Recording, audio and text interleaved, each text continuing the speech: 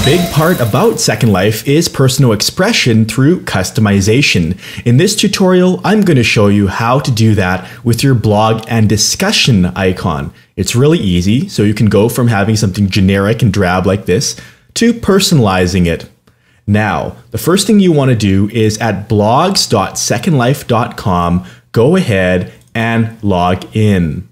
After you've logged in, go right up here to Your Stuff and select Profile. Here's where you can change different options, including your big image here, which is different from the small square one. So let's go ahead and change the small square one by clicking Change Avatar. You can select from one of the preset ones, but really, who wants to do that?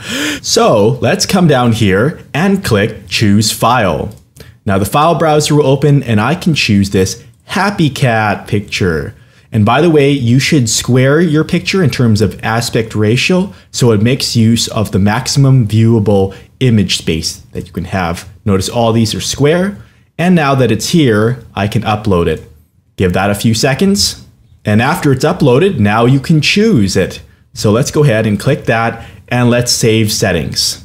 Now, when you make a blog comment or discussion thread post, you'll see your custom icon, so you'll stand out. Enjoy!